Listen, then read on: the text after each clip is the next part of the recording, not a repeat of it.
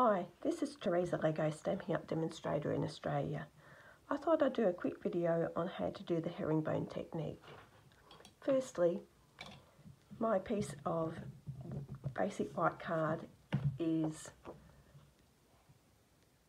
10 centimetres by 14.8, and turning it landscape, on the top I'm measuring up to 1.5 centimetres and on the bottom 8.5 centimetres. And I'm just going to draw a very faint line joining up those dots.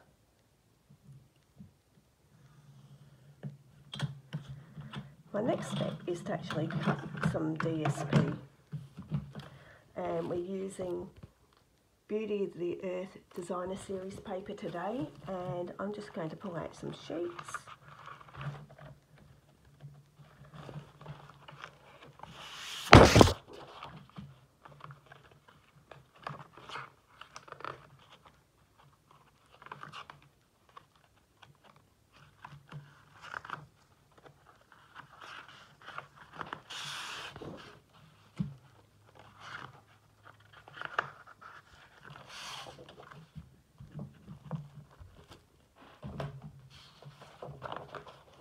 And I'm bringing over my paper trimmer.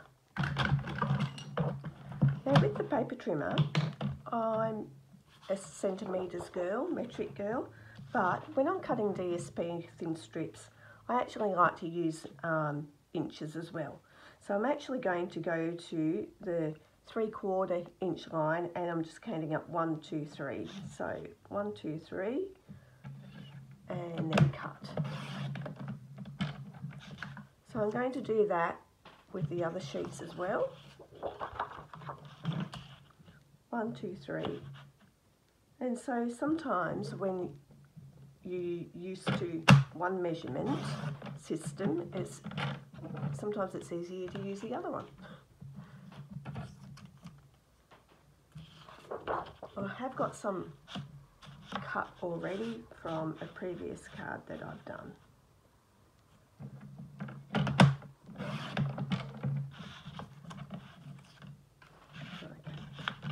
Put those aside.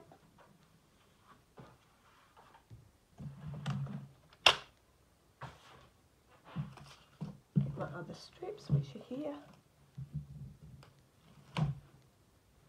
Right, so my first job is to actually put some adhesive along that line that I've drawn.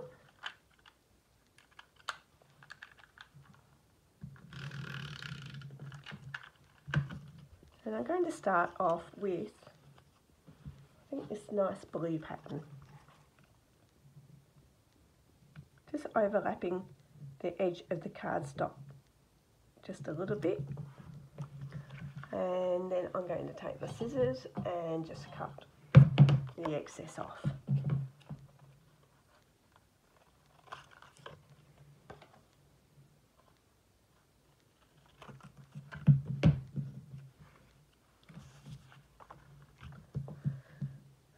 My next strip is actually going to come off at a diagonal line, and I'm aiming for that corner to the left of that corner, which I'm happy with that placement. And then I'm actually just going to use a pencil just to draw in that line, just so I know exactly where to put the adhesive.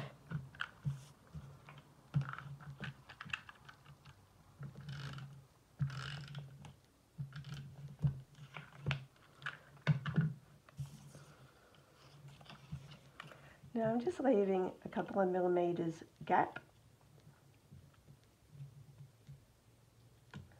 and just trying to make sure that it's evenly spaced. It doesn't matter that I haven't lined it up perfectly with that previous line, but I've pencil drawn in. So now I'm just going to trim that.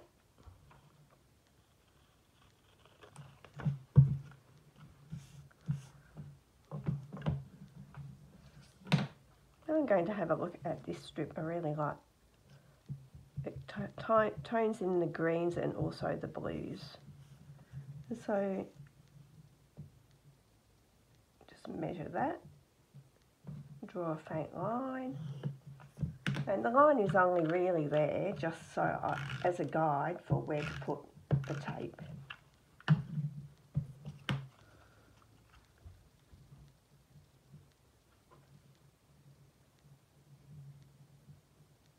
And try and get the same spacing.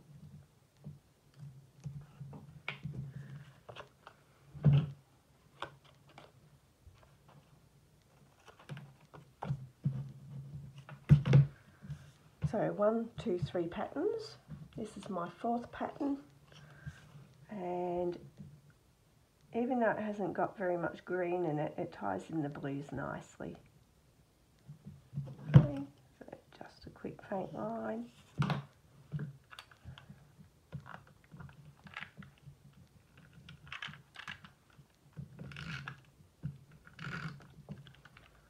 The reason I'm using some snail is I've got quite a few refills still to use up.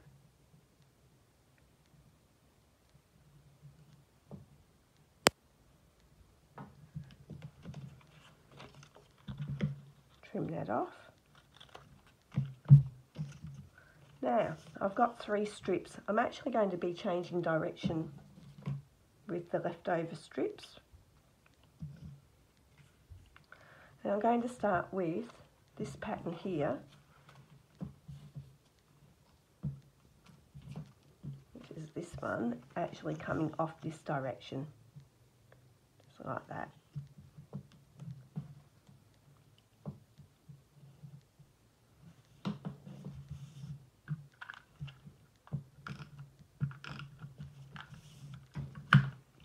And then just lining it up so it's evenly spaced with that edge.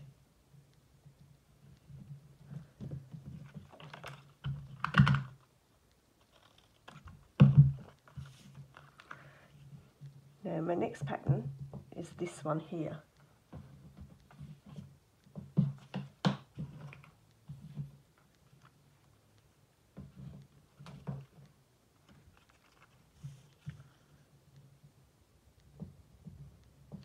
That leaves just a little triangle which we will fill in. And for that little corner, I'm actually just going to use a bit of glue. And I've been a bit heavy-handed, so hopefully it won't smush out too much.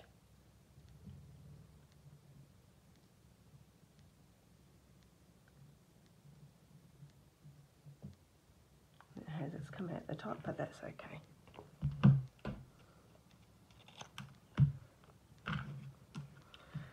So I'm going to turn it this way.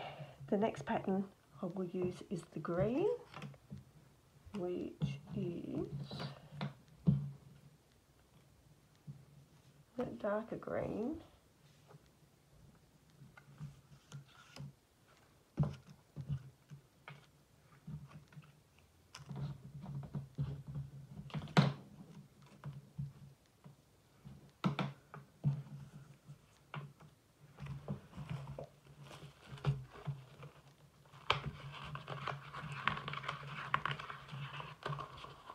I have a feeling it's the end of that.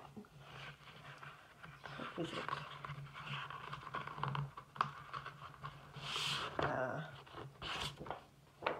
It's there.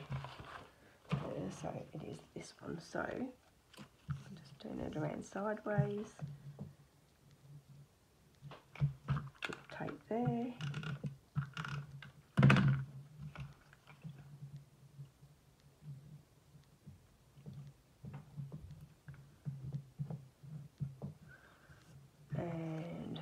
The next pattern is this one here, and because I've used both ends, I'm just going to line it up on there like that, and I'm going to just cut it with a paper trimmer.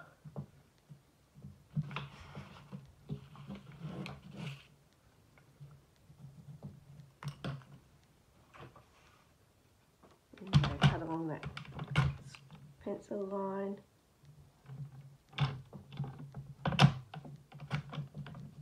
Not that you probably can see me doing that. Alright.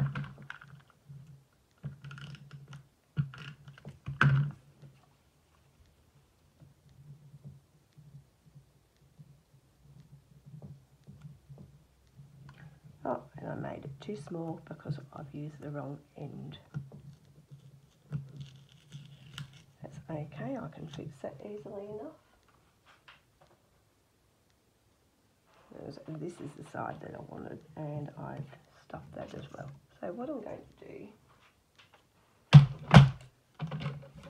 is just take that to the trimmer, cut that off, and now I've got a straight line again to start with.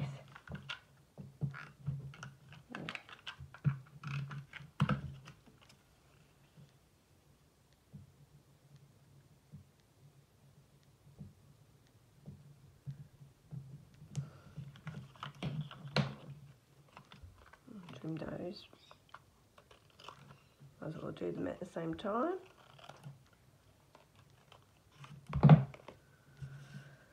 Then for this little triangle here, I'm going to use that blue, and for that little triangle there, I will use that blue.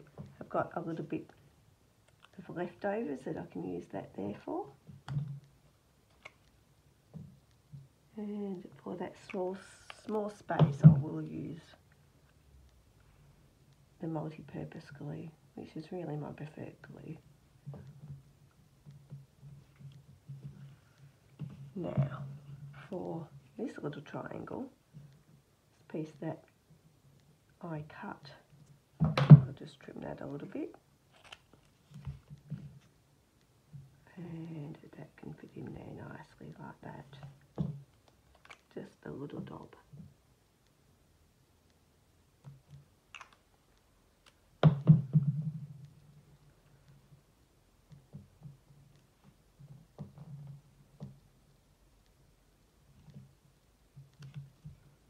Just let that dry before I attempt to cut it.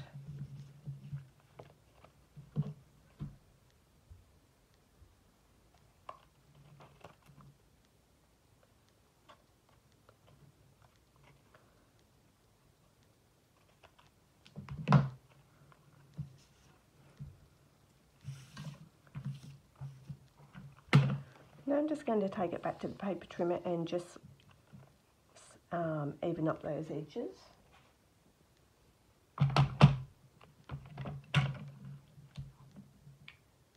And just slightly off.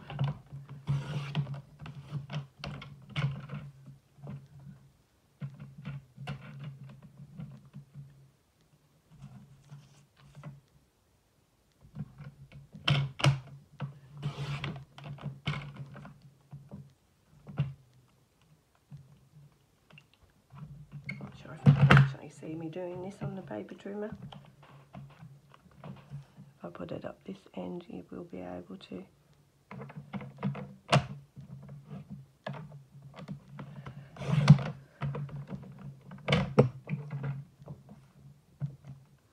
And that just gives me nice clean edges.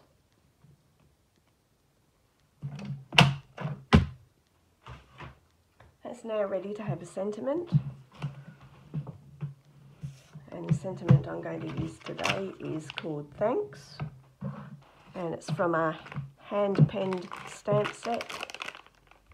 I used it earlier, I'll just give it a quick clean.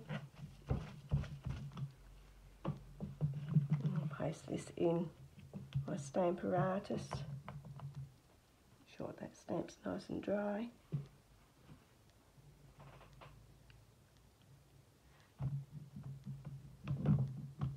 That up, and using Misty Moonlight, stamp that. I like it a bit more of an intense colour than that, so I'm just going to restamp it. Beautiful. Now it's ready to be mounted on the base card.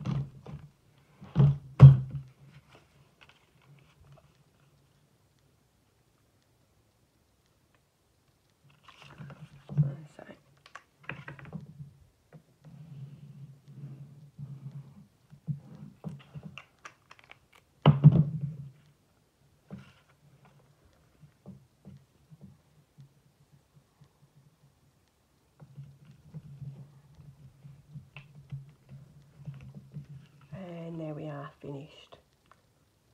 Thought I would show you some other herringbone cards that I've made.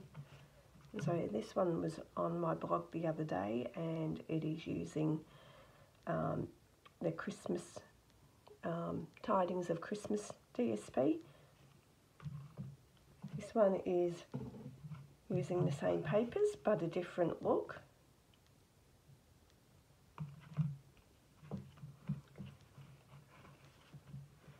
With this one, which is very similar to this one, I started with a base square and then worked my pattern around it. That's using Pattern Party DSP. And the same with this. This is the square here and the flowers are over that square, and then the patterned paper is around it. This was my first attempt. I started with a square. It's using beautifully penned DSP, but also the hand pen DSP, just that one square to contrast the rest of the card. So I've started with one square and done strips, all different sizes. You might notice in some of the other cards, all the strips are 3/4 of an inch, or well, this one's an inch, but they're all the same size. On this one, I decided to do a little bit different and try different size strips. And lucky last, this is using the papers from the Elegantly Said bundle, and on this one too I used different size strips, and it just gives you a bit of a different contrast. Thanks for watching this video. This is my first one, so please be gentle with me. I'd love to hear your comments. Bye.